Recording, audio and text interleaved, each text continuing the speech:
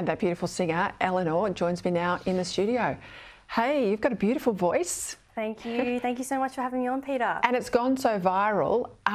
What motivated you to put your head above the parapet and take on this issue? Because it is a big issue. I know in regional Australia, not just Victoria, people are really concerned, aren't they? That's it. So I guess what motivated us is our small family farm was originally in a plan which was put out by AEMO, which was going to put the transmission line. Now, this plan was a width of 50 kilometres and it was running through all of Victoria, and we were in that initial plan. So we were smack bang in the middle, luck wasn't on our side, you know. In the middle, we're kind of like, okay, this is probably not looking too fantastic for us, and we felt helpless. So what we wanted to do was try and get the word out there and get the conversation happening. So, you know, people were going to protest, which was fabulous, but we're a musical family. I'm a musician, a music teacher, and we thought we could do maybe something different, target a different audience, put out a visual and some music, and that's where the idea stemmed to do a bit of a parody of Joni Mitchell's Big Yellow Taxi. It worked so fantastically. So I guess that's kind of our backstory. You know, we were directly affected, so we wanted to do something to make a difference for our community. A lot of people look at those landscapes and think they're just beautiful. And we've got oceans too that will soon have wind turbines, but in your case, it's those big transmission lines.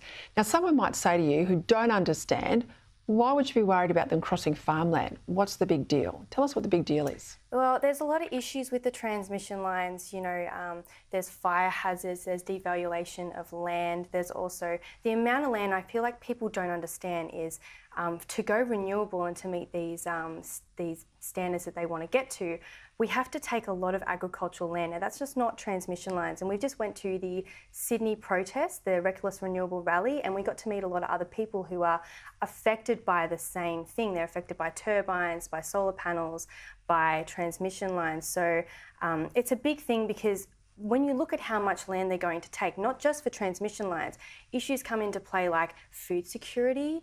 Are we going to have enough food in Australia?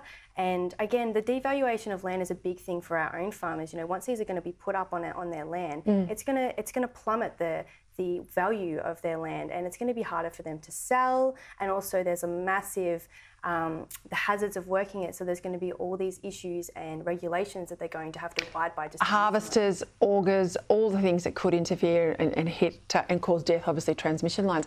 What amazes me though is, I guess yet again, country people are bearing the brunt for decisions made to benefit urban Australians. You know, these are not going, these turbines on Manly Beach, no one's putting a transmission line through Brighton or, you know, the nice eastern parts of Sydney. It's country people forced to bear the brunt. That's it. And once again, we are having to stand up for that, you know, and trying to protect the environment, you know, trying to save the trees, trying to, you know, keep the economy. But farmers are great custodians of the environment.